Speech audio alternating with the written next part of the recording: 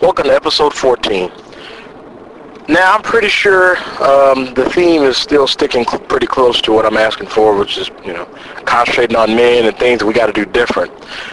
Well, men, I'm coming back on your side a little bit, just for a minute for us to address a situation that I'm pretty sure most of us all heard. And that's the female that considers herself the B word, or, well, guys think I'm going to be a B, so I'm going to act like that. Men, I think it's our job, and I really believe we should make it a priority to question those kind of habits. Every time I've ever talked to a woman that actually said those things, well, if I'm going to get treated like that, I'm going to act like that. But it also takes guys to treat a girl like that as well, for her maybe to get that kind of the attitude in there. Maybe she's gotten involved and talked to so many guys that since she didn't do what they wanted, that was the most comfortable word to call her, the most disrespectful word that I don't even know if people can call their own mom, but we'll quickly call a female that B word, but, nobody that we care. I mean, it's kind of like when I asked a friend of mine, he calls his wife the B word, and I was like, well, would you call your daughter that? Well, no. Or would you call your mom that? Well, no. Well, what's the difference? They're both female. Well, it's different because they're related to me and whatnot. There's that kind of attitude is the main reason why we're rejected as much as we are, and maybe not even given the common respect we probably should be due when we first meet that woman. But then by the same token, guys, also change that mindset. Maybe she calling herself out that B word really is not what she really is, more so that she just thinks that everybody sees her that way.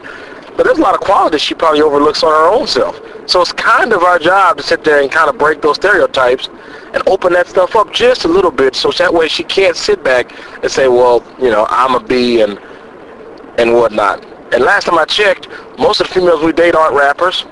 And last time I checked, most of them aren't actors and can sit there and pump it on their MySpace page and I'm Miss B word of the year. And those aren't real good things that we should support, guys. We should not support a negative aspect of a female when she herself more than likely doesn't want to be viewed that way anyway. But I guess we get comfortable in our negatives, so what we can call ourselves, kind of like saying guys as African American and whatnot, using the N word. I'm this kind of N, or this kind of word that describes to the Hispanic culture or to a white culture. It doesn't really matter. Those negative things do start to chip away at the perception of yourself. There's somebody once told me perception is reality. Well, if you think about that, if you call yourself that and you think yourself that, people will start referring that to you, even though that may not have nothing to do with you at all. So you got to be very careful what you accept upon yourself, because you can become that thing. Or I like to say you are what you eat, because that's a really true proverb there. Because you eat bad foods, you're going to have bad health. Well, if you treat yourself badly, you're going to be treated badly.